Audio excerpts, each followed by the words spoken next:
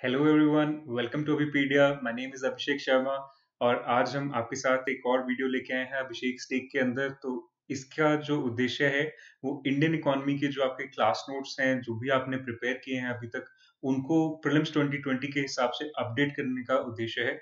सो इस particular video के अंदर हम जो फोकस रखेंगे वो आरबीआई और उसकी मॉनेटरी पॉलिसी के ऊपर होगा।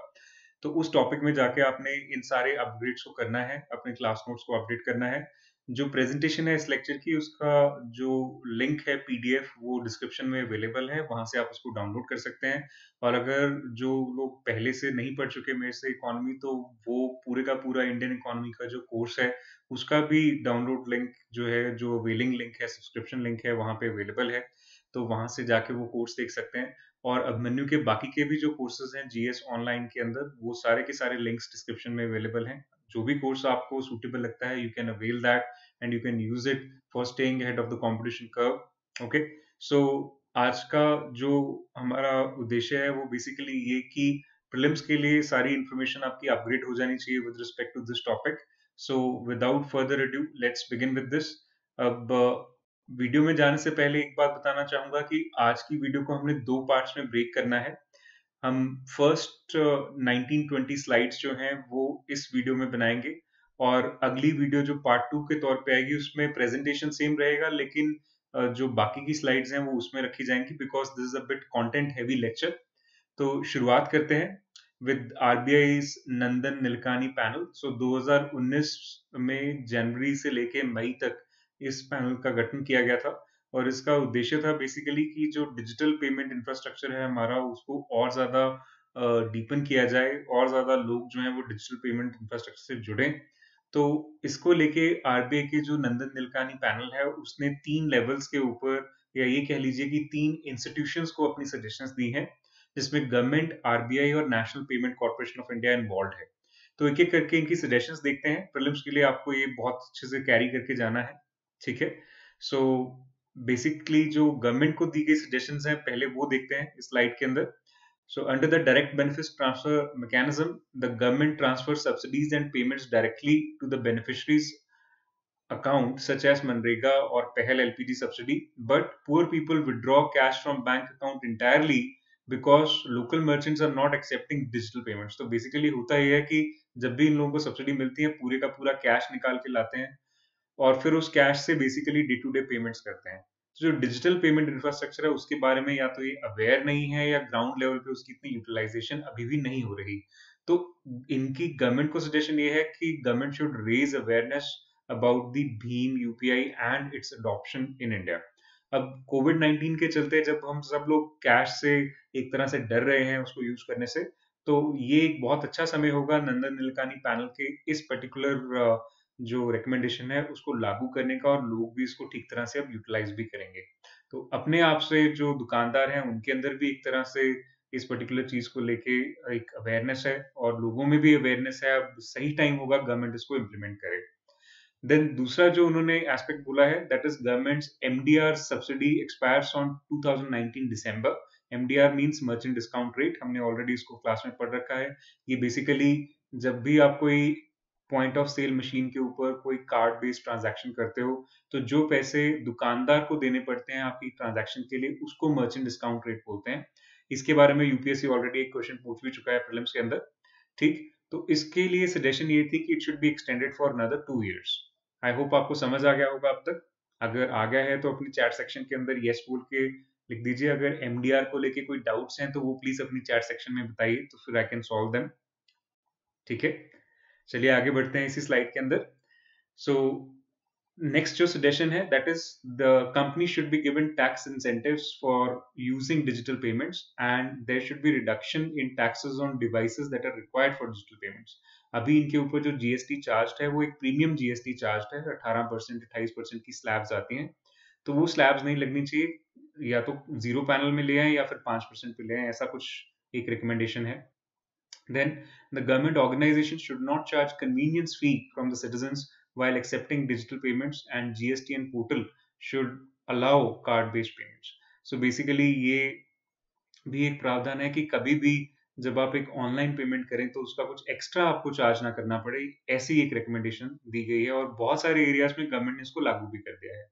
अब एक इसमें बहुत रीसेंट डेवलपमेंट हो भी चुकी है, गवर्नमेंट ने इसको लागू भी कर दिया और ये नंदन नीलेकानी पैनल की एक सजेशन भी थी, that is national common mobility card, very important for prelims this year.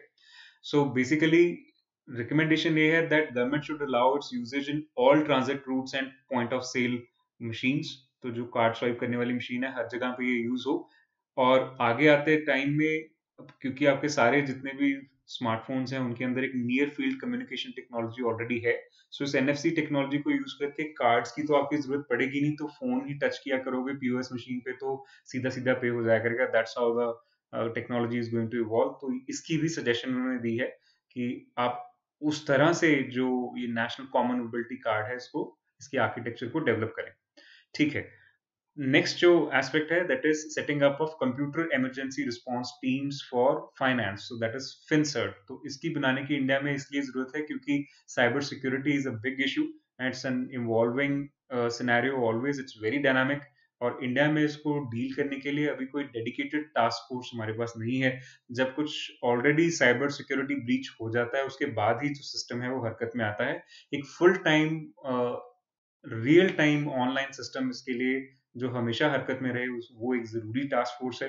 तो ये ऐसी एक रिस्पांस टीम हमारे पास होनी चाहिए। So this has been the suggestions given for the government by Nandan Nilekani panel.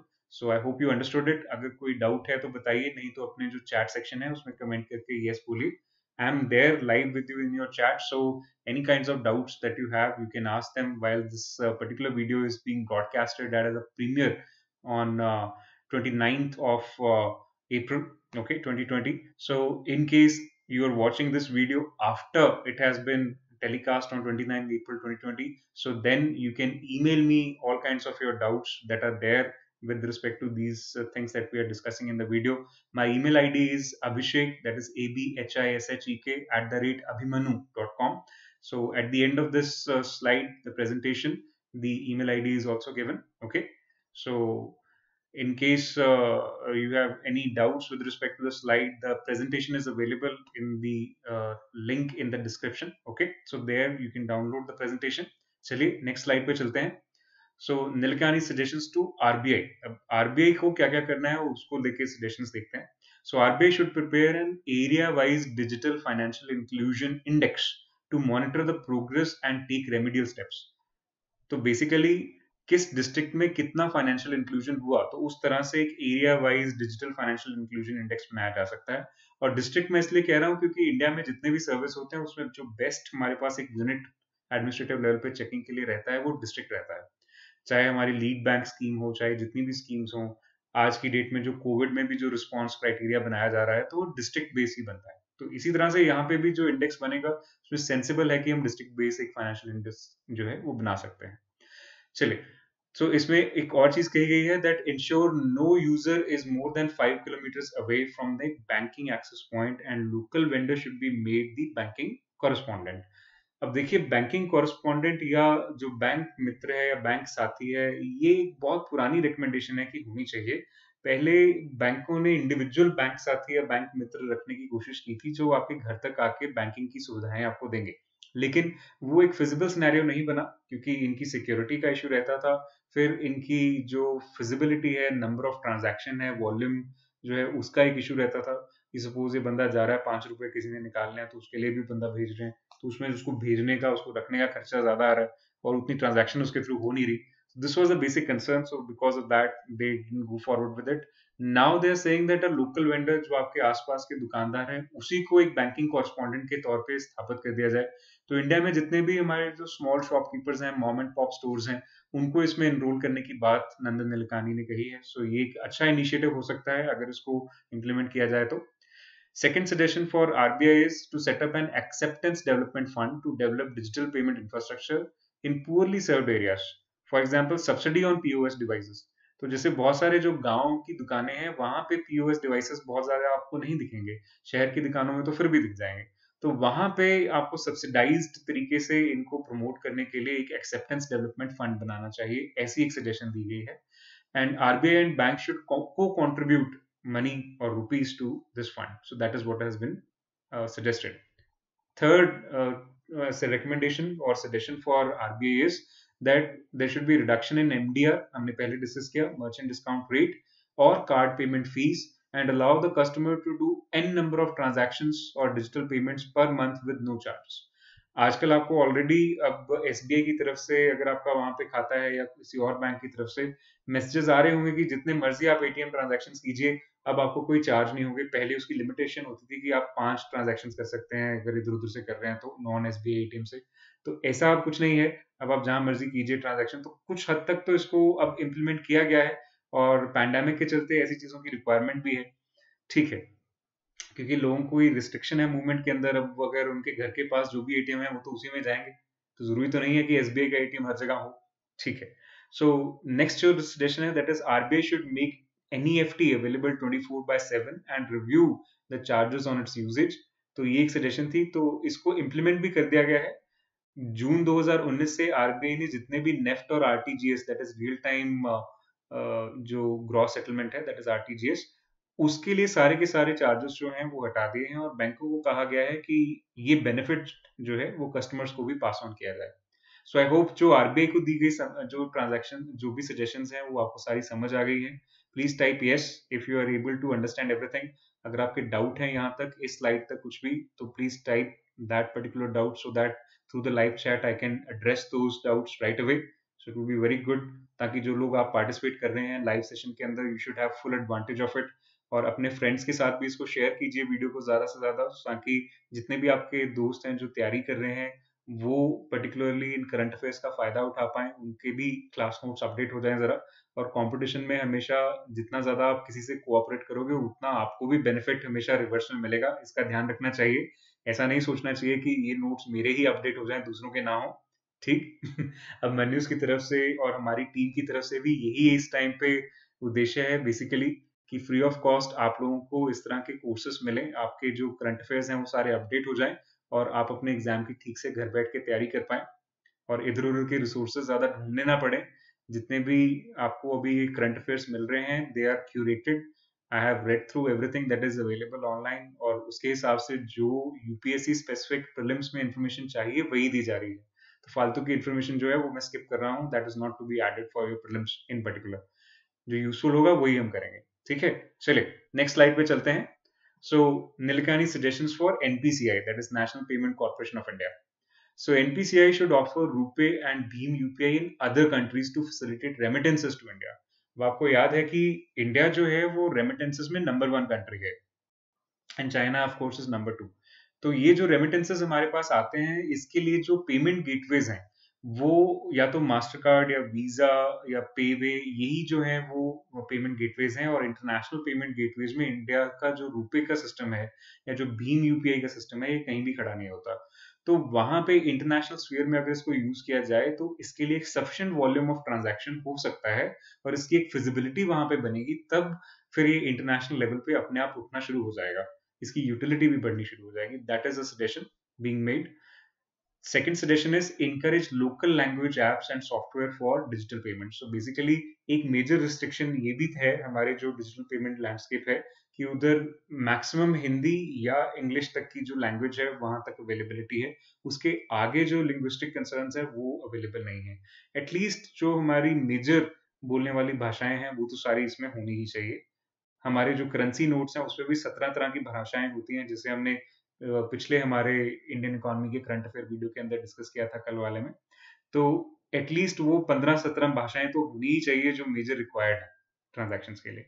चलिए अब इसको लेके जो करंट अफेयर्स के बेसिस पे जो एमसीक्यू आया, जो यूपीएससी एक कंबाइंड डिफेंस सर्विसेज का एक पेपर कंडक्ट करता है जो ग्रेजुएट लोग दे सकते हैं।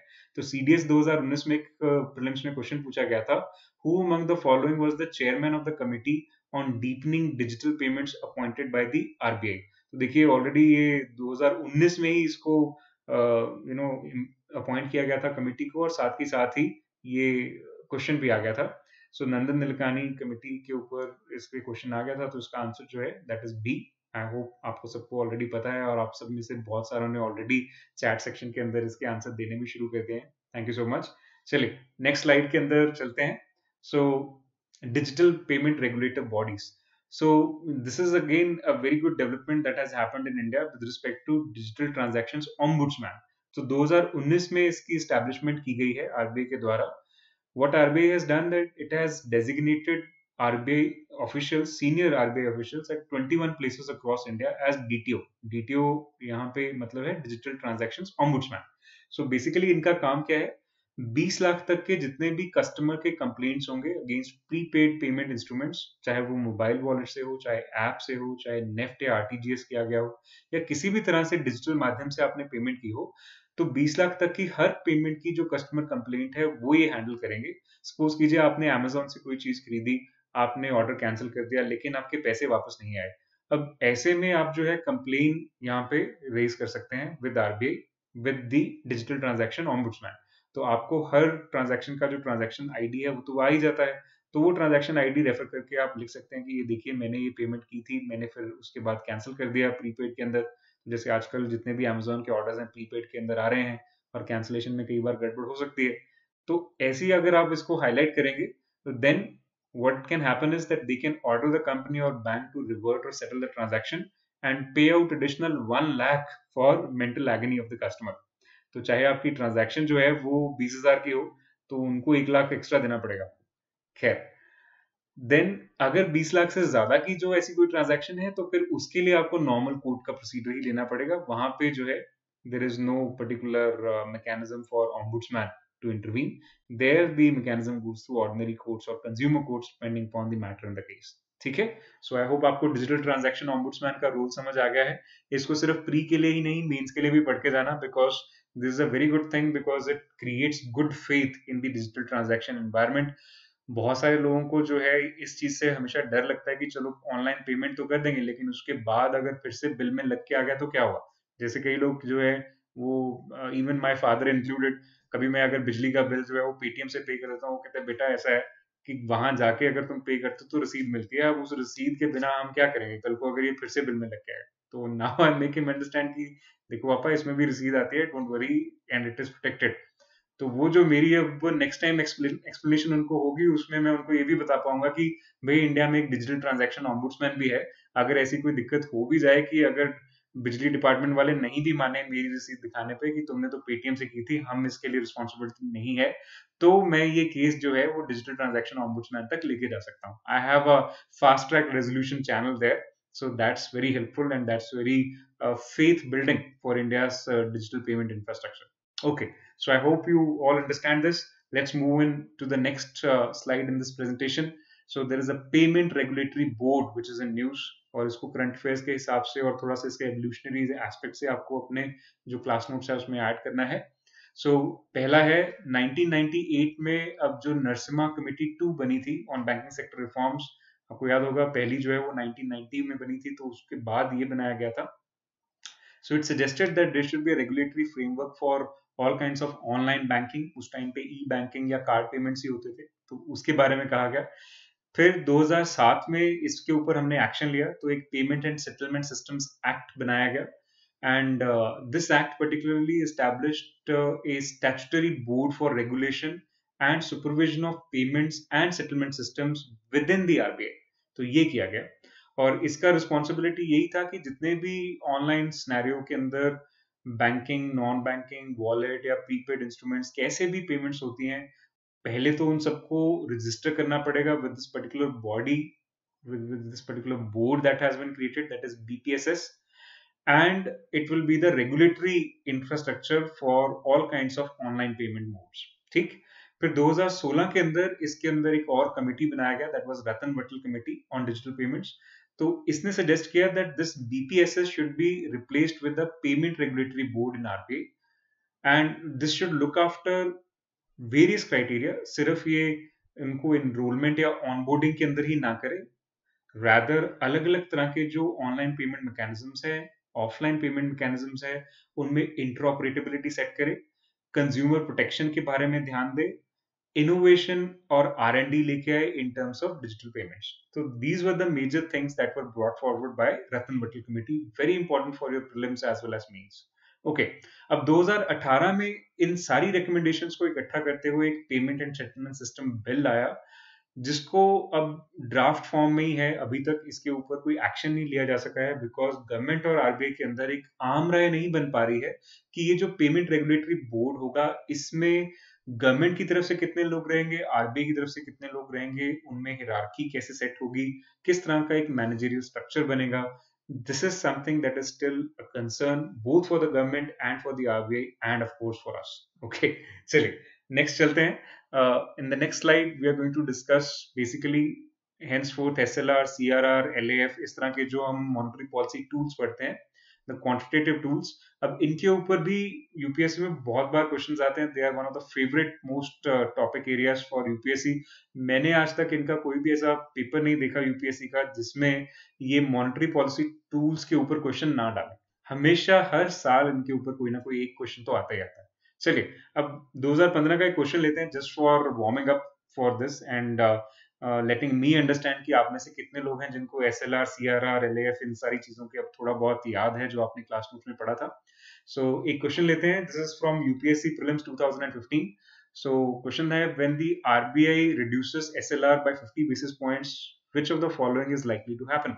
तो फटाफट से आंसर दीजिए जरा अपने चैट सेक्शन के अंदर. क्या होगा इन सब में से? I'm taking a brief pause here. Meanwhile, जब तक आप आंसर दे रहे हैं तो एक करंट अफेयर डिस्कस कर लेते हैं जो इसी प्रेजेंटेशन में लिखा है.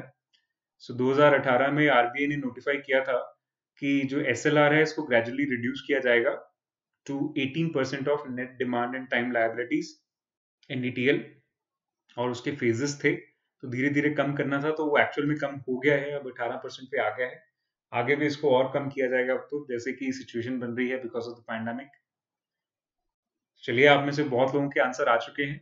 सो आप क्या आंसर एग्जैक्टली सही है वो मैं आपको चैट में ही कमेंट करके बताऊंगा. So look into it. ठीक है, चलिए नेक्स्ट क्वेश्चन पे चलते हैं. विद रिस्पेक्ट टू एसएलआर, अब आपको याद होगा स्टैट्यूटरी लिक्विडिटी रेशियो था क्या.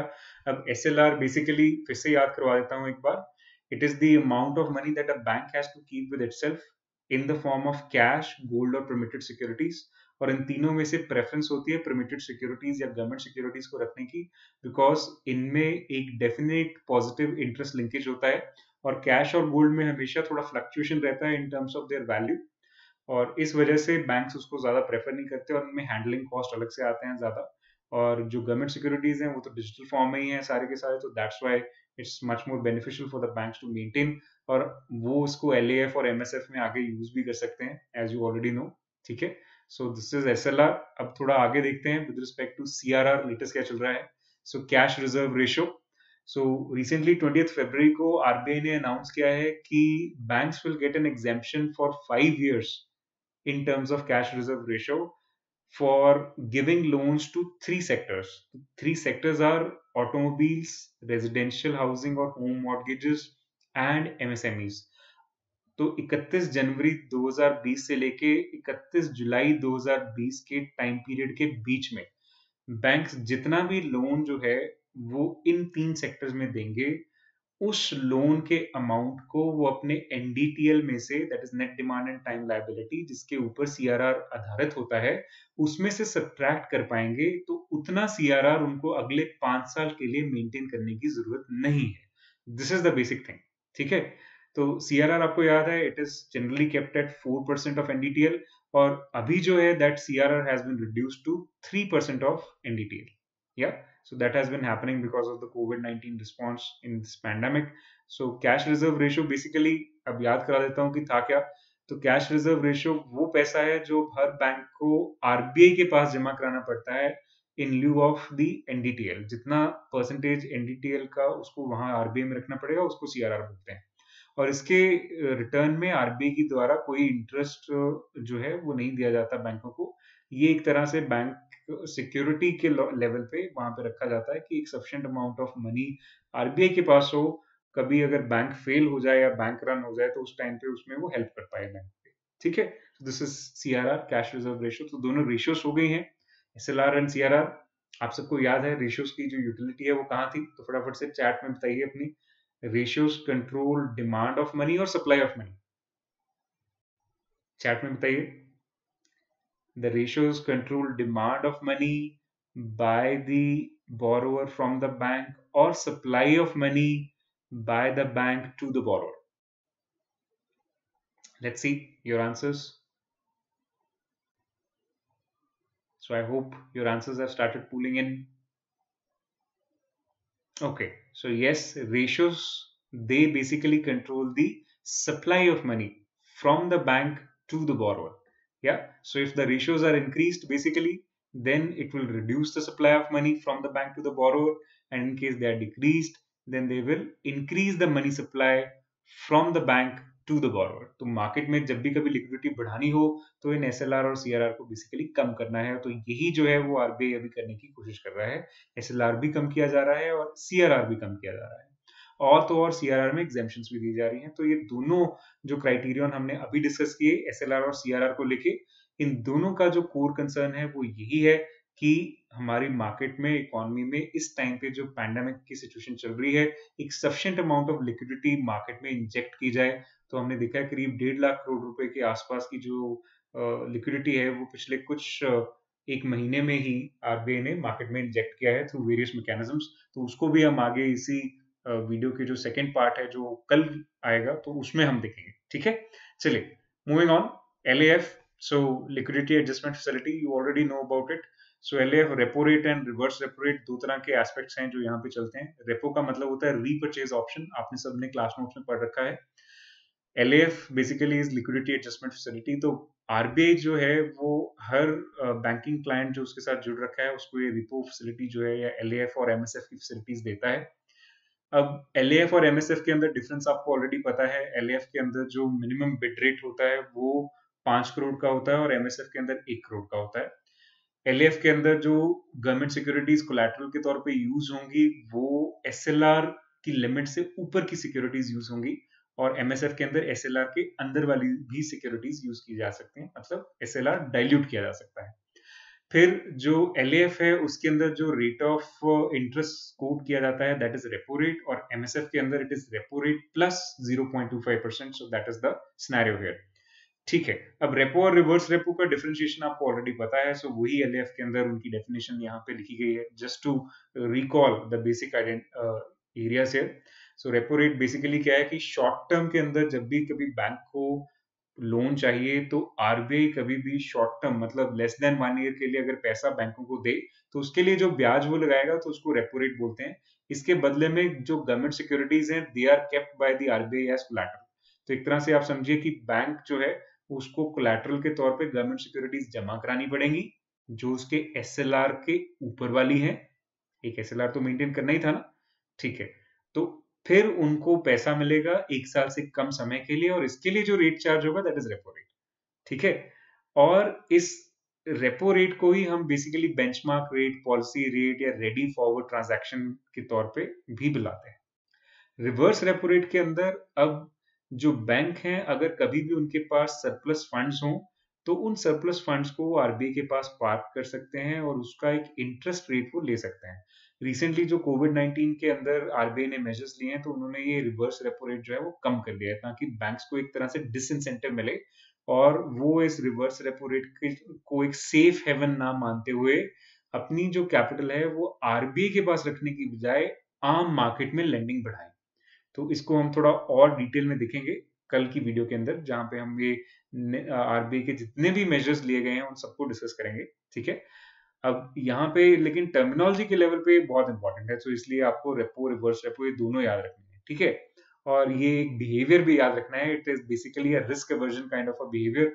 बैंक्स जो हैं वो अपनी अब पैंडेमिक की सिचुएशन में अब लेंडिंग करने की बजाय, मार्केट को पैसा देने की बजाय सेंट्रल बैंक को ही एक सेफ हेवन मान रहे हैं, और रिवर्स रेपो रेट के अंदर जितना भी उनको पैसा मिल रहा है चाहे उतना नहीं भी मिल पा रहा जितना मिलना चाहिए, और एक बस नुकसान भी हो रहा है, पर फिर भी एक सेफ हेवन मानते हुए वहां पे अपना पैसा रख रहे हैं। This is the kind of a thing that is happening in India. Now, mechanism similar to repo is there in the RBI, and there also collateral is kept, and collateral here is given by the RBI to the banks. जब भी वो एक banks जो हैं वो RBI के अंदर पैसा रखते हैं तो यहाँ पे जो गवर्नमेंट सिक्योरिटीज है आरबीआई उनको देता है। अब रिवर्स रेपो रेट और रेपो रेट के बीच में जो बैंडविड्थ है वो 0.25% की बैंडविड्थ है। अब इसको बढ़ाया जा रहा है बिकॉज ऑफ द पैंडेमिक, ताकि बेसिकली एक डिसइंसेंटिव मिले बैंकों को, जैसे हमने अभी डिस्कस किया। ठीक है, सो they should not keep their money with just the central bank, they should land it to the economy. This has been upgraded now. So basically ये जो रेपो रेट की फिगर है ये पुरानी थी 0.25%, now this is being increasing. Okay, ठीक है, आगे चलते हैं। आरबीआई कोविड-19 रिस्पॉन्स, तो उसको लेके ये कुछ टर्मिनोलॉजी मैंने आज की वीडियो में आपके साथ डिस्कस करनी है, बाकी की हम कल करेंगे। तो इसमें जो टीएलटीआरओ और एलटीआरओ ये कुछ एक टर्म्स चल रही थी, तो ये सब क्या है? 27 मार्च को बेसिकली आरबीआई ने इनको इंट्रोड्यूस किया था, targeted long term repo operations, and this was a tool that is RBI is promoting right now to enhance liquidity in the economy. सो इसके अंदर क्या है? Let's look into this. So LTRO basically stands for long term refinancing operations, और India में हम इसको long term repo operations बोल रहे हैं। सबसे पहले इसको 2007-8 की जब ग्लोबल फाइनेंशियल क्राइसिस आई थी, तो यूरोपियन सेंट्रल बैंक ने लॉन्च किया था। तो इसमें बेसिकली है क्या? अब आपको याद है, अभी हमने बात किया कि रेपो के अंदर शॉर्ट टर्म लेंडिंग होती है या शॉर्ट टर्म बोरोइंग होती है bye banks, lending is by RBI. So short term means for less than 1 year. यहाँ पे लॉन्ग टर्म लेंडिंग या बोरोइंग होना है। So LTRO basically is a tool where the banks can borrow money from the central bank for a period of 1 to 3 years. तो यहाँ पे 1 साल से ज्यादा का समय है, basically that is the concern. और जब इसको टारगेटेड एलटीआरओ या टीएलटीआरओ बोलते हैं, तो बेसिकली ये है कि जो फंड्स इस पर्टिकुलर सुविधा के तहत बैंक्स बोरो करेंगे, उन फंड्स को टारगेटेड एरियाज में ही बैंक्स इन्वेस्ट कर पाएंगे। तो that for one reason is investment grade corporate debt or MSME or whatever sector which RBI is giving it for. So that is TLTR. Okay, अब इसके बहुत सारे versions already आ चुके हैं, TLTRO 1.0, TLTRO 2.0, तो we'll be discussing those versions in tomorrow's lecture, not right away. Okay, अब आगे देखते हैं how is it different. So like we discussed just now, in short term LAF or MSF, it is limited. The money you can borrow is for just a period of 1 year or maybe in some cases even lesser. Okay, तो यहाँ पे इसको थोड़ा बढ़ाया गया है. It is a long term operation now. So how does it help banks and why is it important for the economy? So LTRO provides banks with access to cheaper capital from RBI, and it is hoped that banks will provide this capital to the market economy so that overall economy can get boosted. And moreover, इससे जो government securities हैं उनकी भी मांग बढ़ेगी. उनकी मांग बढ़ने से होगा क्या कि जो उनकी जो इंटरेस्ट रेट उनको अभी ऑफर करना पड़ रहा है गवर्नमेंट सिक्योरिटीज को बेचने के लिए, उनकी कम डिमांड के चलते, तो वो भी जो है उसमें गवर्नमेंट को रिलीफ मिलेगा. ठीक है, so the yield of this government securities will be lowered. That is the concern here. So I hope आपको ये टीएलटीआरओ और ये सब जो नई नई टर्मिनोलॉजी है वो समझ आ गई है और आपने अपने नोट्स के अंदर इसको अपडेट कर लिया है. ये जो प्रेजेंटेशन है मैं फिर से याद करा रहा हूँ कि इसकी लिंक डिस्क्रिप्शन में गिवन है, आप वहां से इसको डाउनलोड कर सकते हैं ताकि आपको रीराइट करने में नोट्स बहुत ज्यादा टेंशन ना हो. इसका प्रिंट आउट निकालो, अपने नोट्स में चिपका लो, वेरी इजी. ठीक है, और अगर कोई डाउट है तो प्लीज अपने चैट सेक्शन में पूछिए. अगर सब समझ आ गया है तो प्लीज यस टाइप करके बताइए so that we can move forward. Okay, चलिए नेक्स्ट स्लाइड पे चलते हैं in the presentation. So what's new? TLTRO 2.0. So that was announced on 17th of April. So basically, as a part of second COVID-19 rescue package that was announced on 17th of April, and especially for liquidity concerns of non-banking finance companies and microfinance institutions, TLTRO 2.0 was given by RBI with the initial amount of 50,000 crore rupees. और इसको ये भी बोला गया कि हम इसको और भी बढ़ा सकते हैं अगर जरूरत पड़ी तो. और ये साथ में एक condition I, because it is targeted, so there was a condition that banks which are availing these funds will be required to deploy the same within the economy within 1 month. अगर वो TLTRO के तहत पैसा RBI से बोरो करते हैं तो 1 महीने के अंदर अंदर उनको NBFCs को या माइक्रो फाइनेंस इंस्टीट्यूशंस को ये पैसा देना होगा, क्योंकि अभी मेजर प्रॉब्लम ये है कि कैश रुका हुआ है इकोनॉमी के अंदर. मार्केट में पैसा आएगा तभी तो काम चलेगा, अब पैसा ही नहीं आ रहा तो काम कैसे चलेगा. And 50% of the money has been earmarked for mid-sized NBFCs and microfinance institutions. कितना भी पैसा वो लेंगे उसका 50% जो है एक तरह से प्रायोरिटी सेक्टर लेंडिंग समझ लीजिए, मैंडेटरी तौर पे वो NBFCs और MFIs को जाएगा under this particular TLTRO 2.0. Okay, सो अब ट्रांसमिशन जो एक मेजर इशू रहता है तो उसको लेके अब अभी भी अटकलें लगाई जा रही हैं। हालांकि ये पैकेज आए अब तो बहुत दिन हो गए हैं, almost 10 days have passed, but nothing much has happened. No movement of money is still happening in the market. So let's see, maybe the banks are waiting their time out and they're looking for the next rescue package as to maybe some better interest rates. Something is announced by the government and then they may start lending. तो अभी के लिए तो उन्होंने यही कहा है कि in case it is अनडिप्लॉयड, so repo rate plus 2% या 200 बेसिस पॉइंट्स का जो है वो एक्स्ट्रा उनको ब्याज भरना पड़ेगा बैंकों को, अगर they fail to deploy these funds within the specified time frame that is given by the RBI. Okay, and thereafter definitely they will have to pay incremental interest rates and for the time that they are holding these funds with them. Okay, चले, so basically ये सारा जो scenario है उससे RBI की एक to pronged approach अभी तक नजर आती है। वो रेट्स एंड रेशियोज को एक तरफ कम करते जा रहा है जिससे मार्केट में और ज्यादा लिक्विडिटी आए। अब रिवर्स रेपो रेट जो है that has gone down to 3.75% and repo rate as you know is 4%, so that margin which is going on is there. Okay, and repo rate is now being a bit increased, so 4.4% को जो है वो repo rate बढ़ा दिया गया है। Okay, और reverse repo rate is eight 3.75%। तो जो हमारी बैंड विड्थ थी जो पहले 0.25% रखी जाती थी दोनों के बीच में corridor, now that corridor itself has been expanded. If you look at it carefully, now that corridor has increased. So because of that corridor increase basically between the 3.75% reverse repo rate and 4.4% repo rate, banks have to shed extra amount of money if they now just want to park their money with central bank, and RBI has given them an opportunity कि आप इसको market में land करो तो फिर आप फायदे में रहोगे, अगर मेरे पास रखोगे तो नुकसान में रहोगे। सिंपल सी बात है। तो मैं आरबीआई अगर जो है वो बैंकों को जो पैसे देगा तो वो 4.4% के ब्याज पे देगा, और अगर बैंक उसके पास पैसे रखेंगे तो 3.75% ही ब्याज मिलेगा। तो एक तरह से बैंकों का नुकसान है और ज्यादा नुकसान है आरबीआई के पास पैसे रखने का। तो ये एक मेजर अप्रोच है। दूसरी अप्रोच ये है कि सिर्फ बैंकों पे रिलाई नहीं किया जा रहा है। सिडबी, नबार्ड और नेशनल हाउसिंग बैंक जो है हमारे तीन मेजर रीफाइनेंस इंस्टीट्यूशंस हैं, इनको 50,000 करोड़ रुपए का जो है अमाउंट दिया गया है ताकि ये रीफाइनेंस फैसिलिटीज दे पाए for funding to NBFC and micro finance institutions. तो जो भी सेक्टर इनको पैसा देगा उनकी रीफाइनेंस फैसिलिटी जो है वो सिडबी, नबार्ड या नेशनल हाउसिंग बैंक करेंगे। सो यहाँ पे जो फिगर है दैट इज ₹50,000 करोड़। ओके, ठीक है, चलिए आगे देखते हैं। नाउ बहुत सारी टर्मिनोलॉजी है, रेट्स हैं जो विद रिस्पेक्ट टू ये repo rate, reverse repo rate चल रही है मार्केट के अंदर।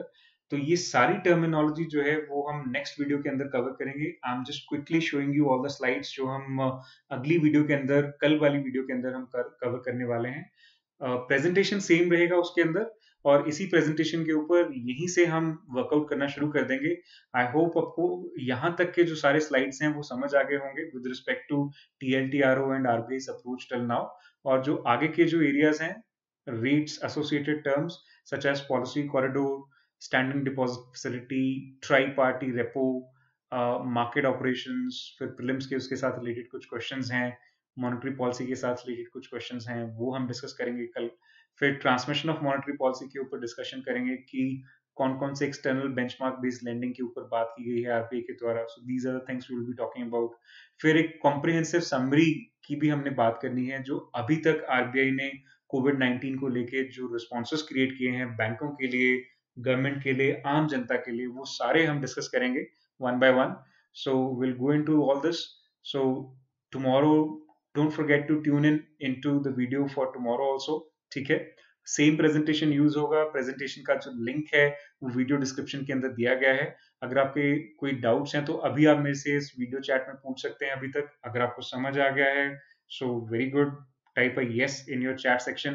Don't forget to like, subscribe and share this video. In case you want to follow me on my Telegram channel, so that link is also given in the presentation, and you can search that Telegram channel by IAS_PCS_HCS. Stay home and study safe. Stay ahead of your competition curve with Abhimanus. Thank you so much for participating in today's lecture. I hope you are all doing fine and studying very hard for your examination. जितना भी अगर time मिल जाए prelims अगर delay होता है या time पे होता है, उसको ठीक तरह से यूटिलाइज करते रहिए, अपनी मोटिवेशंस अप रखिए, कोई भी हेल्प चाहिए अपने मेंटर से बात कीजिए. So thank you so much. This is me, Abhishek Sharma, signing off. All the best for your UPSC preparation.